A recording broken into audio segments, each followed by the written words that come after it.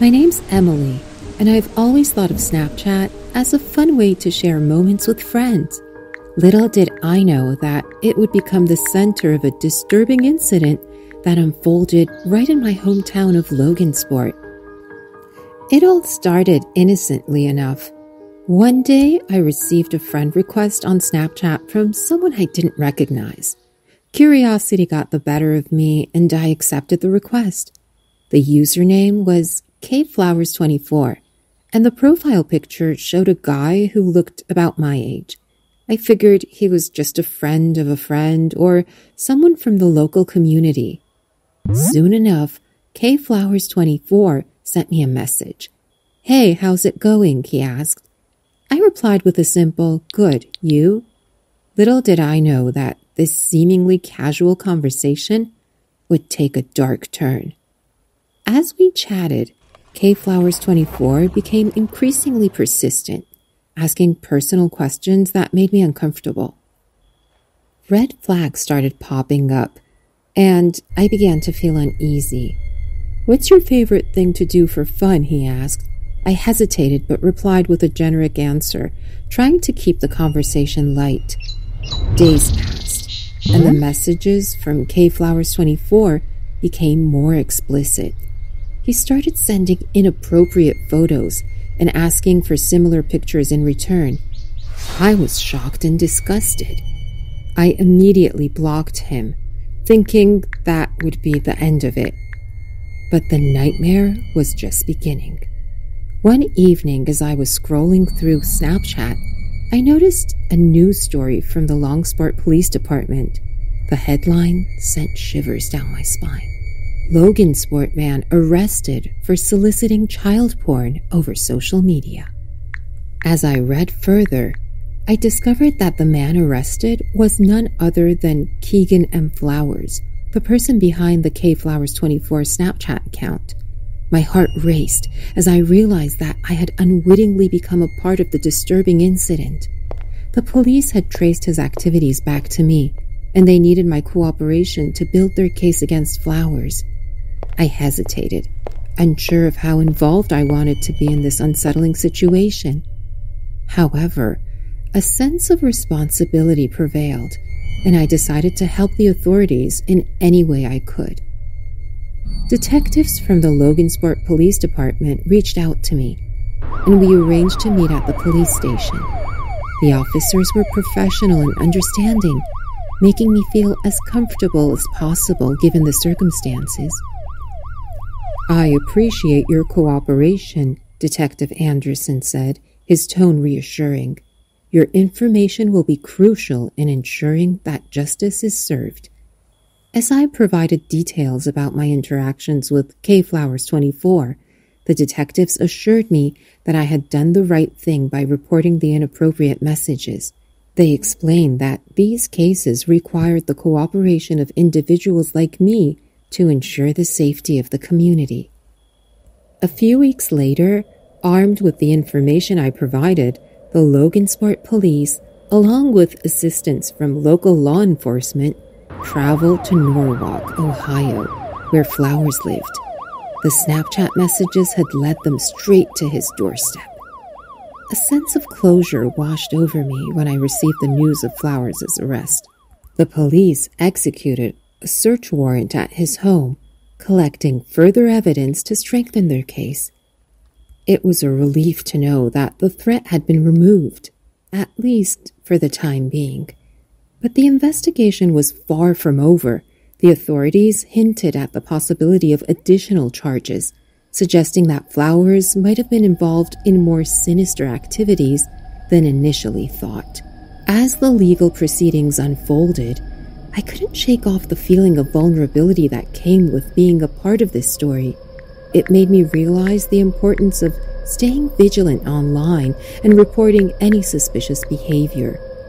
The internet, including platforms like Snapchat, can be a double-edged sword, a place for connection and sharing, but also a breeding ground for predators.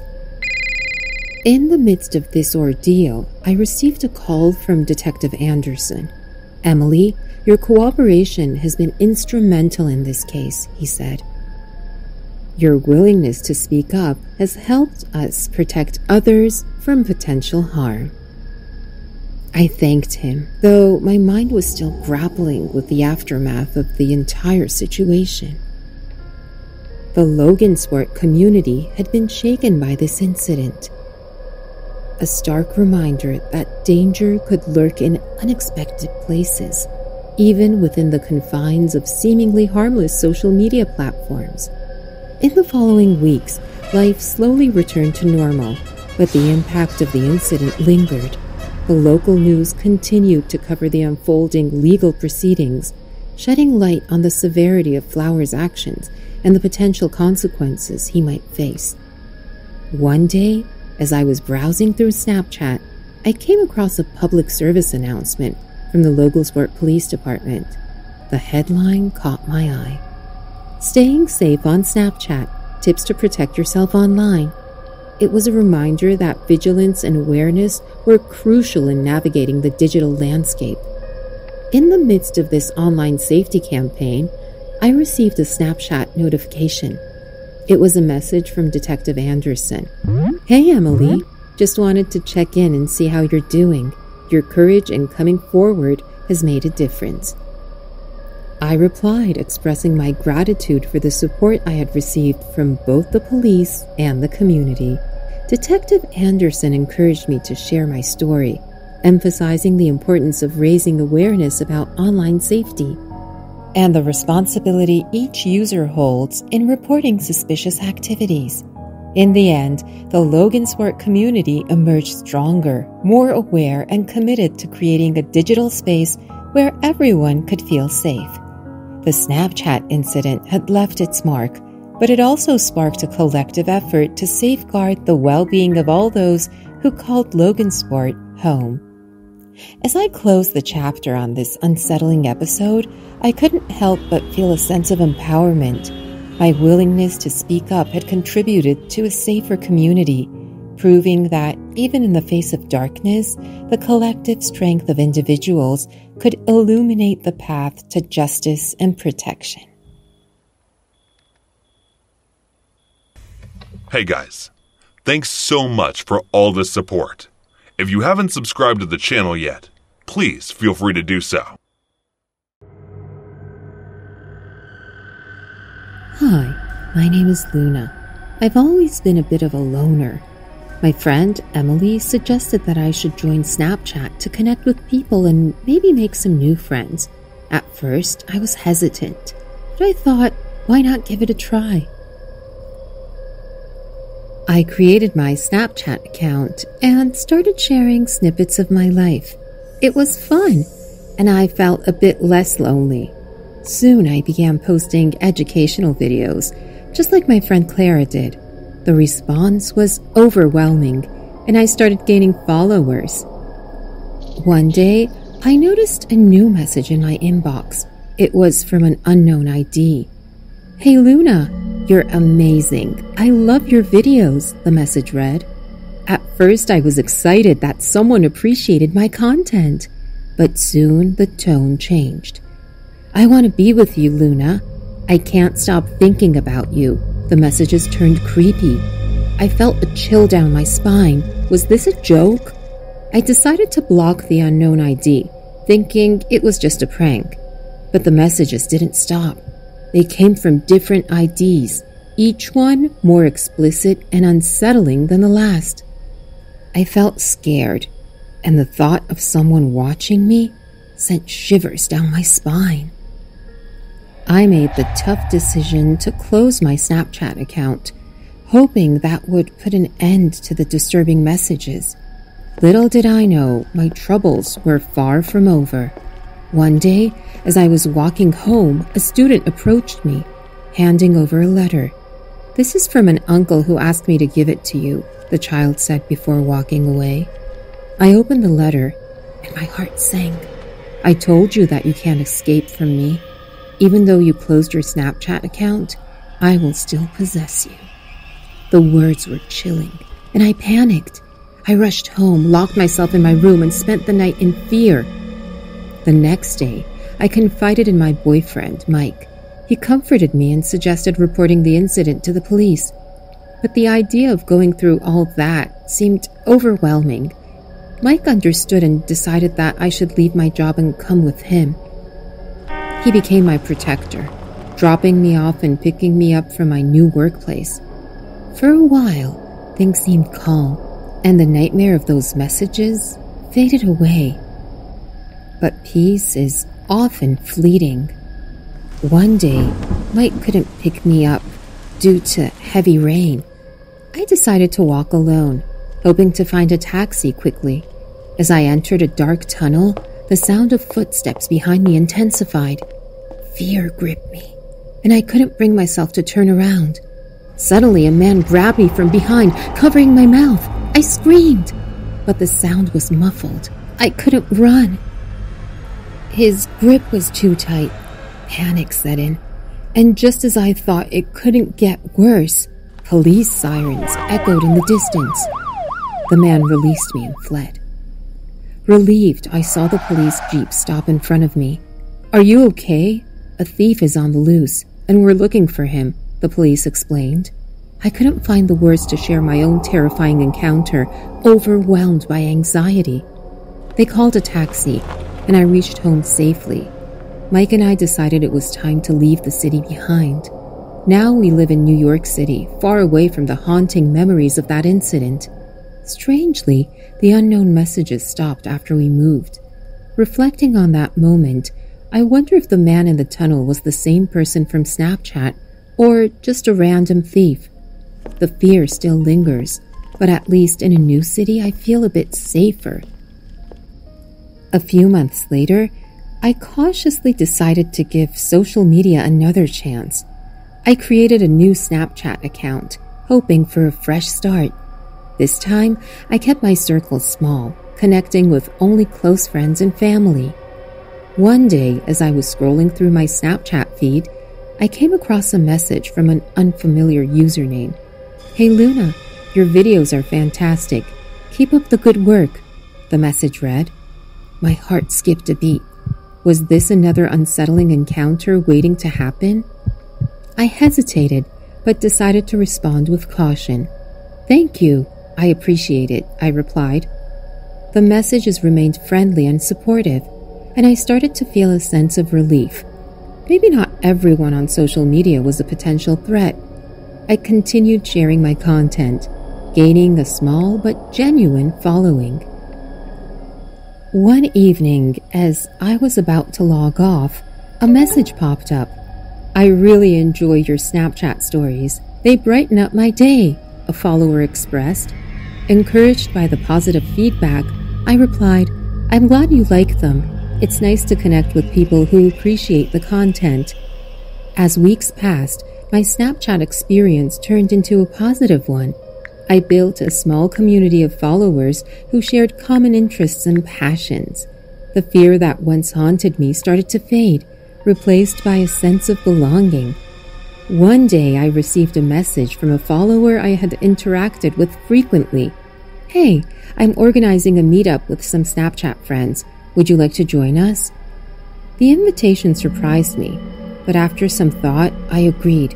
It was an opportunity to meet people who would become more than just usernames on a screen. The day of the meetup arrived, and I nervously entered the designated location. To my relief, everyone was friendly, and we spent the day sharing stories, laughter, and building genuine connections. As the sun set, one of the attendees said, "This has been amazing. We should do it again sometime." I smiled, realizing that my perspective on social media had changed. It wasn't just a platform for potential dangers. It could also be a place for positive connections and friendships. In the end, my Snapchat journey took a turn for the better. The fear that once paralyzed me transformed into an understanding that not everyone online is a threat. Sometimes, all it takes is a fresh start and a small, supportive community to change one's perspective. Back when I was a teenager, me and my brother were absolutely obsessed with fishing. We still enjoy the occasional trip all these years later. Don't get me wrong. But back then, we lived and breathed river fishing. So much so that we used to participate in fishing tournaments and therefore had to take part in training sessions every other day. Spoilers, but these training sessions were just an excuse to get some time in by the river. And I won't bore you with how the fishing tournaments work. So just take our word that we fished an awful lot. Anyway, I was like 13 years old. It was September, and me and my brother were fishing down at this river bend out in the sticks. Now, you gotta keep in mind that in river and lake fishing, you gotta be quiet as a mouse unless you scare the fish away. So as the skies darkened, this low rumbling of thunder echoed around the sky. Well, you can imagine how creepy that was. We're expecting rain, but that doesn't mean we're going to stop fishing. And it has to take much more than that to scare us off. And cue the appearance of some creepy stranger who walks out of the woods on the other side of the river. He doesn't have any gear with him besides the rod. But he's got a fishing hat on one that has all his scraggly gray hair tumbling out from under it.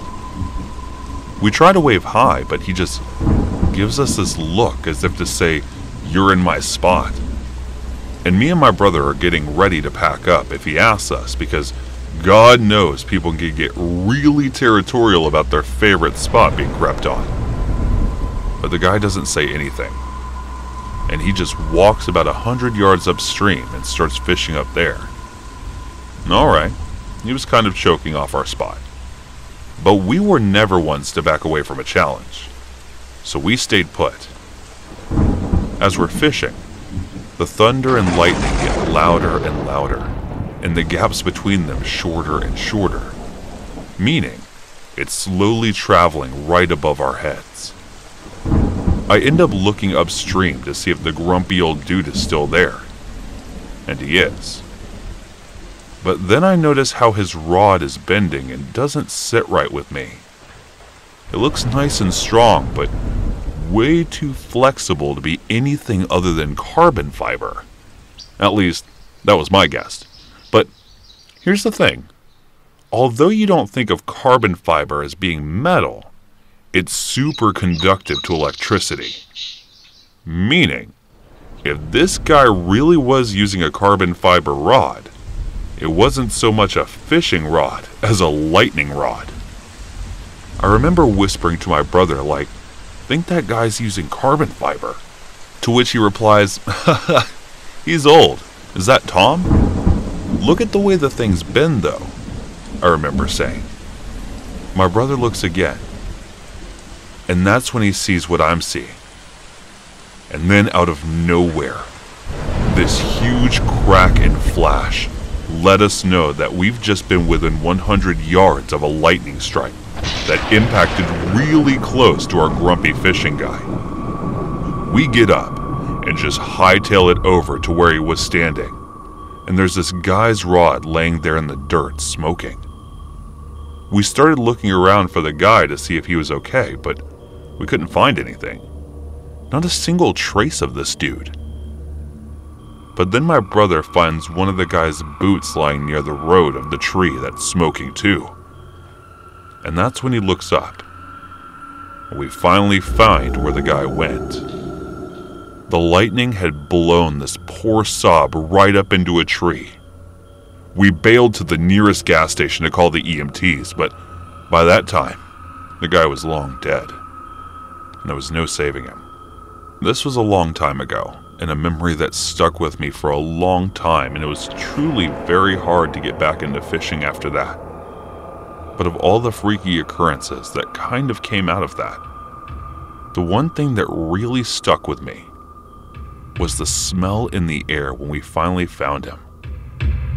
It honestly smelled like barbecue pork. You know what Bitmoji stories are, right? They're AI stories created on Snapchat you make with your Bitmoji character. Subscribe to the Bitmoji Stories channel, and there you go, your daily Bitmoji stories, featuring you as the main lead.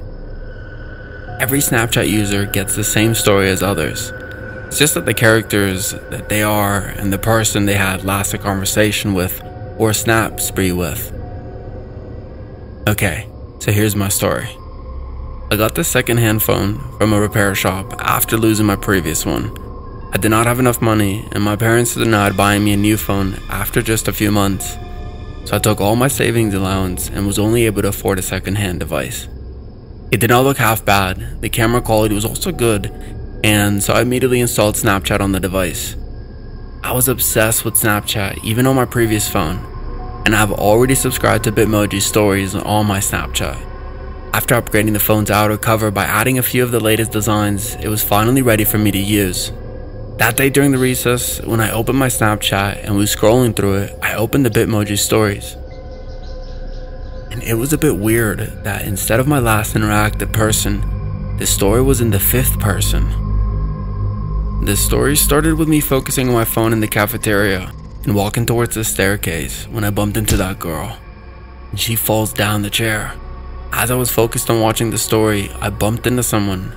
I looked over and noticed the same girl who was my 5th interaction on Snapchat, and she had fallen down the stairs after bumping into me.